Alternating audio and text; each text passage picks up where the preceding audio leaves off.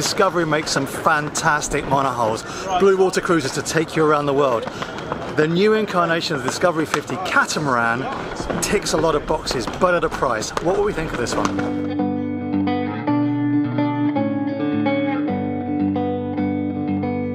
Let's start this review of the Discovery 50 with our thoughts on the cockpit. So in this very windy day, yeah, it is very windy. I hope that you can hear me okay. Well, this is a fantastic helm, I think. This is actually the second time we've been on a Discovery 50, so we're not seeing this for the first time. But the helm is very impressive. There's excellent visibility, and even more importantly, I feel extremely safe. I am up quite high, but I'm a long way from the water. There's a lot of distance between me and the side deck, so I don't feel like I'm kind of unsafe in any way. This seat is really, really comfortable, and I can see I can see 1, 2, 3, 4. I can see all 4 corners of the boat, and yeah, excellent visibility, 360. So I'm impressed. I really like this swimming position. I mean, this is exactly what I want. I want something that gives me good visibility, it's well protected. You don't have a hard top bimini, this is a soft top bimini, but you've got excellent visibility to the sails as well, with the clear panels. Obviously all the lines run back to this like ginormous winch right here, these 2 huge winches, and I can't see how you could top this. The only helm that was better than this was the Privilege, because it had the hard bimini and the hard screen. So, but this is fantastic. So moving on to deck, we can see that the Discovery 50 has some amazing handholds. It is a very safe boat to move around and work. We would, however, have liked to have seen flush mounted hatches. Now let's go over to Teresa to see what she thought on the day. Really wide side decks. You know, you've got the handrail, the grab rail that goes along the entire length of the coach roof, which is really good. The hatches aren't flush, so there is a bit of a tripping hazard there, but oh well. And they've got a really nice little seating area forward as well, so that's something a bit new, I think, the Discovery Cat. So that's a really great feature actually. I think you get a lot of use out of that at anchor, definitely. And with a transom mounted life raft, it's only the lack of flush mounted hatches that lose this Discovery a point. So 9 out of 10, well done for safety and design.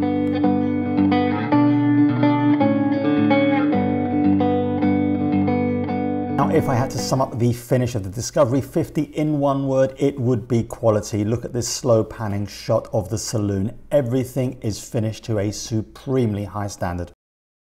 I think on this boat the work surfaces are actually made of marble. They are routed, everything fits perfectly. It is a really luxurious finish to the galley. Similarly, the wood, this particular model, all made in oak, the finish superb. Top of the range appliances, and everything feels really sturdy. Similarly, looking at the leatherwork is bespoke, stitching is fantastic, and look at this chart table. The quality of the joinery evident here. Look at the inlay on this table, absolutely amazing. This to me looks like rosewood inlaid in oak. This is some quality craftsmanship. Even the switch panel itself is a work of art. I am so happy with this boat. What a well-made living space. Similarly, if we move to the exterior, we can look at the fixtures and the fittings. These things are over-engineered. The fittings and the standing weaving, absolutely fantastic here, all top-notch. Unfortunately, we were not able to see the engine bay, but I have no problem in awarding the Discovery 50 10 out of 10. Well done.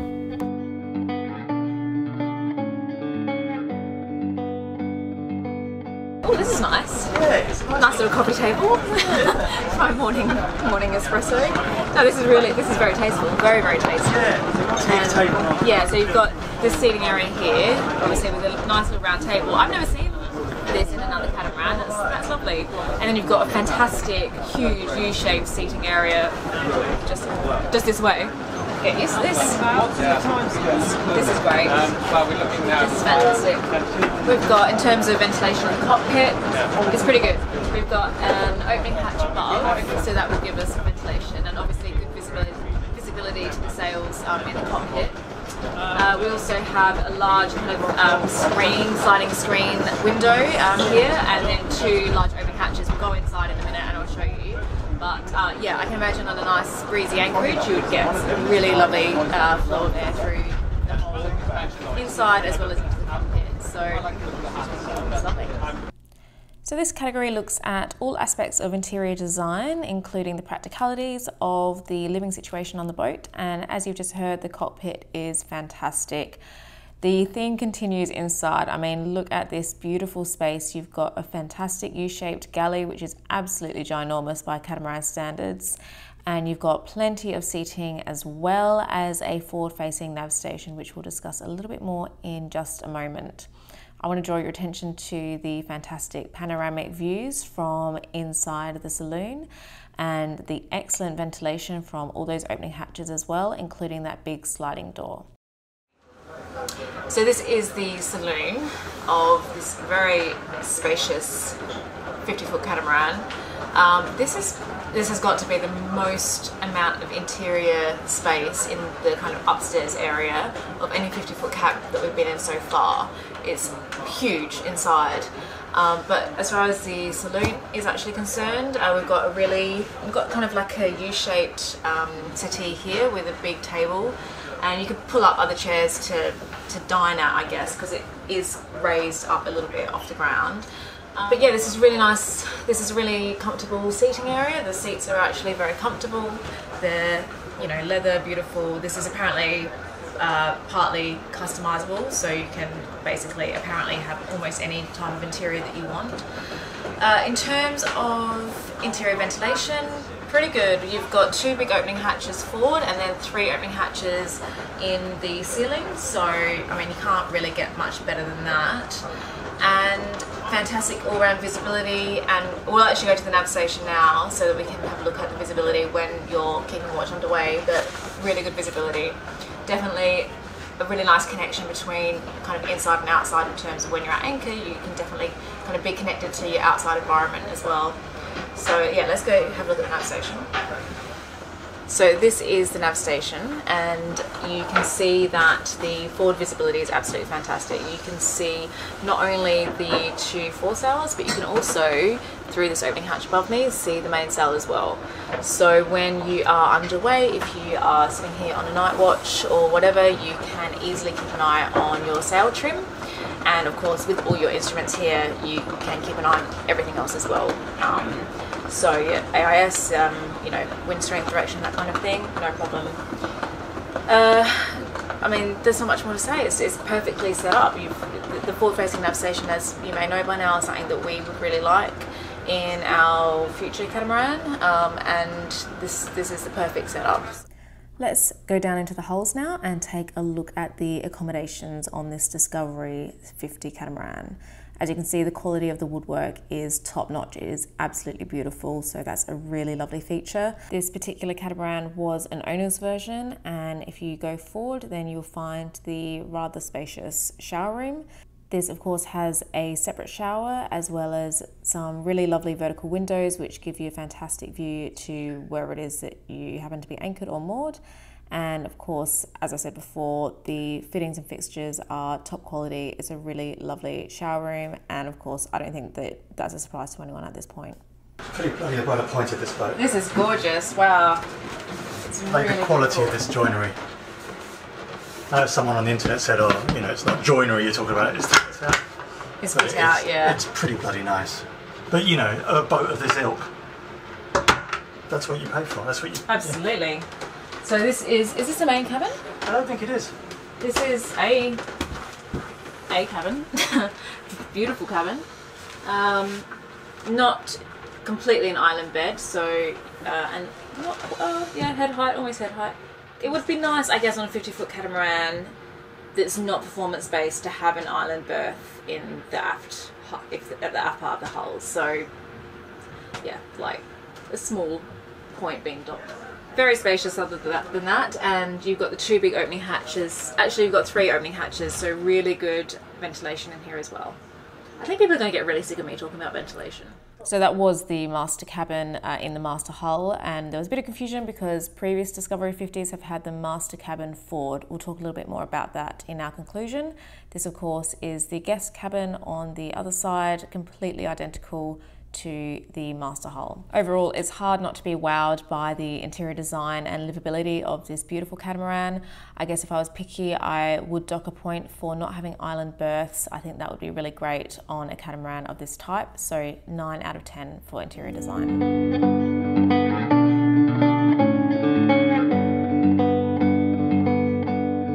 So let's look at the statistics for the Discovery 50 catamaran. We are looking at a length of 15.7 meters, that is 50 foot. The beam, 7.86 meters, she's 26 foot wide.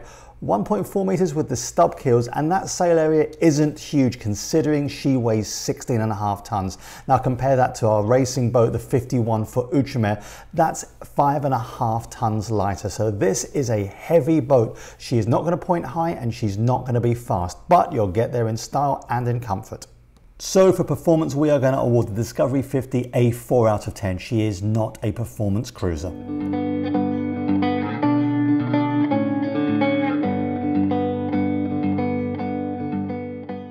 Now let's look to the most contentious category here, the value for money.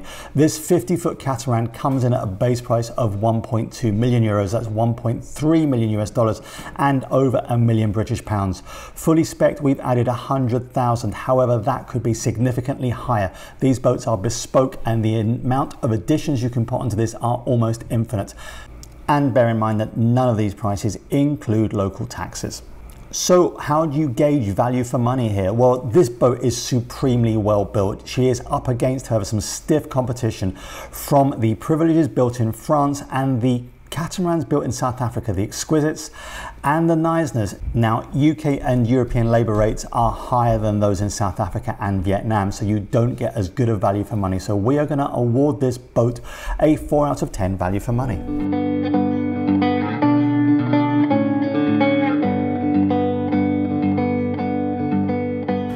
Well, that was the Discovery 50 catamaran, as I think we can both agree, a fairly luxurious and beautiful boat. Yes. As you can see, we're no longer in Ruby Rose. We are we're in Washington of all things, Washington DC. It's our Airbnb. Yeah, and we are on our way to the Annapolis Boat Show. So we are going to be there shortly to do lots of reviews that you have asked for. So the Exquisite X5, yes, definitely coming. Maverick, Neisner, and Tares, all the things we said we were going to do. So if you haven't already subscribed, please feel free to click on that and also click the notification bell so you don't miss any more episodes. Anyway, without further ado, the Discovery 50, let's start with the good points. Therese? Yeah, well, there aren't really many bad points. I mean, I could list basically everything that catamaran offers, and I could be here all day talking about how good it is. I think the thing about the Discovery 50, and I said this on the day, is that there just doesn't seem to be anything that it's doing wrong, which may sound really kind of, you know, to down with faint praise, but at the end of the day, you have to make sure that it's ticking every box, and it really does seem to tick every box. Yep.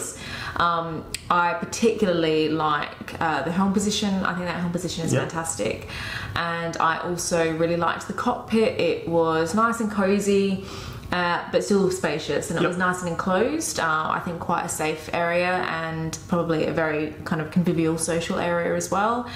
And of course, you know, the build quality was fantastic. Yeah. So positives, the build is amazing. Yeah. It is a really beautiful build and classy as well, and not ostentatious, which I think is something that's difficult to do where you're throwing that much money at a build. Yeah. So it is a beautiful, beautiful catamaran, and there's not a lot that I can say that isn't kind of superlative about it. Yeah, well, so this is it. You don't want to just kind of keep on gushing about it. It's a beautiful beast. Yeah. So let's do the very few negatives. Can you think of any? Well, I mean, for most of us mere mortals, you know, we can't afford the price tag, obviously. It's a very expensive boat, but it's not, you know, if you're looking at a 50-foot catamaran of that build quality, then it, I think, represents reasonable value for money. I mean, it's certainly subjective, isn't it? That when you're spending that much money. Yeah, so when you compare it, I guess its competitors are like the Privilege, and well, probably many actually boats that we're going to be seeing at Annapolis. So Exquisite X5, yeah, you like know, the Neisner, so the kind of like the high-end 50 foot. That's right. Okay, let me go through the few negatives, and as with a lot of these things where we are doing high-end catamarans, we really are splitting hairs. Yeah. A couple of things. It doesn't have flush-mounted hatches. Like, why? They just flush them out the hatches, they were tripping hazard. That's one little thing. Secondly, now, Discovery were very, very keen to point out that the layout of this boat had been specified by the owner, so it didn't have a master cabin. Now what Discovery have done is that they've pulled the bulkhead back so pushed it forward to make a bigger saloon, give you bigger saloon windows, which really does massively increase the forward visibility from the nav station, but you lose space in the cabin. Forward. So that there was a big forward cabin, which is very similar to the privileged Catamaran. What they said was, there's just not enough headroom in there. You're not getting the headroom, so we moved. Which is true. So we made the saloon bigger. So I can see what they've done, but I think maybe if you want that opulent master cabin, if you check back to our privilege video, the real wow factor with those boats is the master cabin. Like, oh my God. Yeah, it's amazing. All I would say on that though, and bear in mind that we've never sailed a privilege that has that forward master cabin that spans the entire width of the boat. I mean, they're very impressive to look at, and I think at anchor they'd be amazing. I don't know whether on passage, if it's a bit bumpy, that's where I'd want to be sleeping. That's my only hesitation with those forward master cabins. So the other things are, it's not going to perform. It's a luxury cruising catamaran. Yeah, you're not buying a Discovery 50 for the performance. No, you're not at all. You're buying it for the luxurious, chilling around the world, drinking cocktails. Okay, so I'm going to ask you a question. If you had the option of the Privilege or the Discovery, what would you take? That's a difficult one. However, I personally really like the Discovery. And as I said, I have a few hesitations over that forward master cabin in the privileges. I mean, don't get me wrong, they're beautiful, but as I said, I just wonder whether on passage they would be like the best place to be sleeping. So I think I'd go with the Discovery. They're just beautiful. They're not opulent. I felt like the privileges were quite a little bit too ostentatious for our personal tastes. But it's purely subjective. Absolutely, you do what you want with it. I don't know. I think the helm position is better in the privilege. That's true. You do feel like you're in a spaceship. Okay, well, anyway, so listen, if you're in that position, that is a very, very fortunate decision that you would have to make if you're like, which $1 million plus catamaran can I make? So yeah, brilliant. So a fantastic boat. I really like that Discovery 50. Would I buy one if I had the money? Probably not. I think it's not for me at my age. I think maybe in 10, 15 years time, when I'm wearing like a tweed jacket with suede elbow patches and smoking a pipe, I'll buy one. If not, I'm not sure. But yeah, I can see why people buy them. And I think a good, solid, handcrafted, British-built catamaran. And you can't really go wrong. And there aren't any other catamarans like that. None that are built in the UK, to my knowledge. I wanted to bring actually something up. I feel like we've had a lot of conversation about this in the comments, and it's been one of the criticisms that have been levelled at our reviews, which is, and I just feel like now is a good chance to maybe address it. Why are we reviewing catamarans, i.e. the Discovery, the Privilege, the Ultra 51, and we'll be continuing to review catamarans, in that kind of price range, kind of around the $1 million mark, €1 million mark. Why are we reviewing these luxury catamarans when we quite clearly can't afford one? A couple of reasons. Firstly, because it's useful for you lot. Because there are people that are in a different financial position to us that are like, actually, I've got 1.3 million. Let's see what people who have actually sailed a few oceans and aren't brokers have to say about this. So it is, we could have just not showed you what we were doing. So that's the first thing. Secondly, our friend has just bought a catamaran that was $1 million new, but 8 years on, it's $500,000, and that brings it back into our budget. So for those of you who said, well, hang on, you can't afford these boats, yes, that's absolutely correct, but you can buy used versions, and a well-maintained used version can be a really good buy if it's well maintained. So that answers that question for you. But yes, off to Annapolis to look at the new boats. So we'll be back soon with another review. Thank you so much for watching. Goodbye.